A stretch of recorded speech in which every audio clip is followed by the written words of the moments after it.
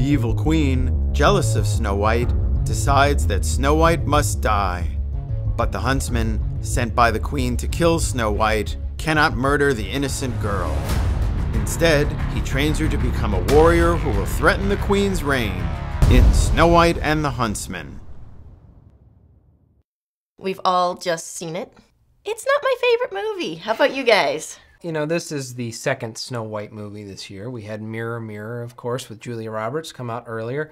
And now we have Snow White and the Huntsman. And while Mirror, Mirror went in a comedic direction, Snow White and the Huntsman seems to say, we're going to reject that completely. I mean, they're basically two different beasts here. Banish her to the woods. Is it done? Just as you instructed. I'm impressed. You're not as pathetic and wimpy as I have always believed. That's the nicest thing you've ever said to me. Do you need a bowman? I have a bowman. Kill him.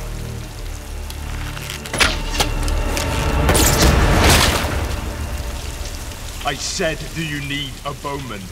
It started off very, very strong in the first act because it was so scary. But then after the focus switched from Ravenna, which was played by Charlize Theron, and it went to Kristen Stewart's Snow White, it lost a lot of steam. Okay, it is dark. It's dark and it's scary, and there's weird sexual overtones and innuendo, which means that you probably wouldn't want to bring your kid to see this movie. It's not a family movie, but yet the dialogue, it's a little weak. So to me, then it's not good enough to entertain an adult. There are such wonderful lines as, "Do you drink to drown your sorrows?" But the dialogue kind of fit the genre. It reminded me a little bit of Robin Hood with Kevin Costner, and they had dialogue that was similar to that. That's not a good comparison, though. I know.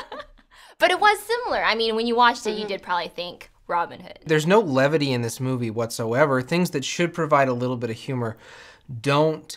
You've got Kristen Stewart in the movie, which means what are you trying to do? You're trying to attract the tween Twilight audience, and then we remove romance from the movie. If a fairy tale should have anything, it should have romance. There's a few moments where, like, we're in the fairy world, and that's kind of nice.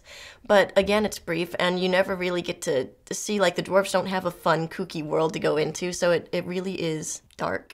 What surprises me about the writing of this movie is that I had read the original spec script that had sold, and it was not joyless. It was really fun, it was action-packed, and it was very concise.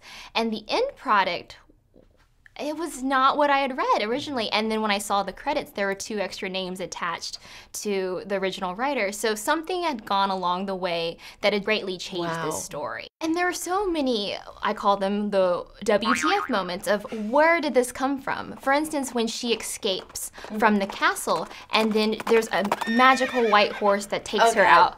And it's just like, where did this white horse come from? And from the original spec script, there was no problems like that. I think it was crazy. To me, I felt like it was sort of spoofing the Disney version of Snow White, because again, you've got the great deer creature in the woods that was sort of like a very classic Disney moment, but it wasn't campy anywhere through the rest of the movie. That aspect of it weakens Kristen Stewart. She's okay in the movie. I think she's fine as an actress. I just don't think that she has anything to work with because she's such a thin character as it's written. And in this movie, she had a love triangle between the prince and the huntsman, and there was no heat between the 3 actors. None of them really professed their love for each other. I never got the sense that Kristen Stewart was interested in either one of those guys. Actually, I kind of liked that part.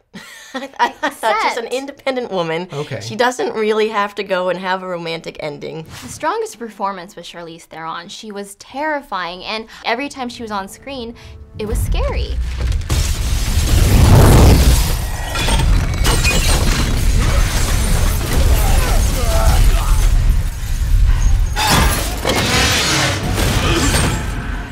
Come and avenge your father, who was too weak to raise his sword. If anybody wanted to watch this movie, her performance makes it worth watching. But even with her, like, I'm watching, there's certain moments where she has the big close-up scream.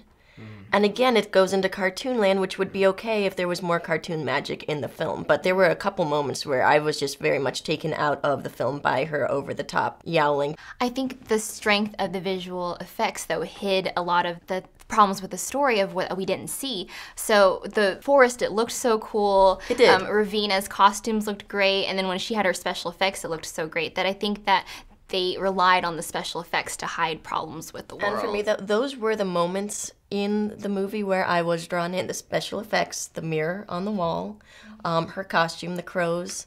You know, some of these things were very eye-catching. You could see it was a big budget. There was just nothing to fill it out. Who's the proposed audience for this picture? You can't take little kids to this picture. I mean, the queen is basically sucking the life out of young women. That's how she's, you know, reviving herself. Well, and there's fondling in the beginning part of that movie, too. Yeah. But yet it's not good enough. It's not crafted enough to keep an adult entertained. And it's so very LA. I mean, that was just the other thing I was thinking. You know, we're comparing these women. We don't really have a twist. There's nothing modern on this. Maybe that's why this movie needed to be made, because of the LA thing, where everyone just gets their plastic surgery, they want to look different. Maybe this movie was supposed to be a message movie and it just didn't work out. I don't know. If it was a message movie, to me the message was you better get your plastic surgery done so that you don't lose power in the world. I don't think we're going to have a long debate about who the fairest one of them all is at this table, because I win out every time. So let's take our tickets and vote. So, Snow White and the Huntsman says nothing new. It shows us nothing new. I give it a skip it. Snow White and the Huntsman is a well-crafted, well-oiled machine, but it lacks a heart. Skip it. While this is not a bad movie, it was greatly disappointing because it didn't live up to its potential. Stream it. Our votes add up to a half ticket, which is a skip it. All right, I'll reflect on that. To the fairest of them all.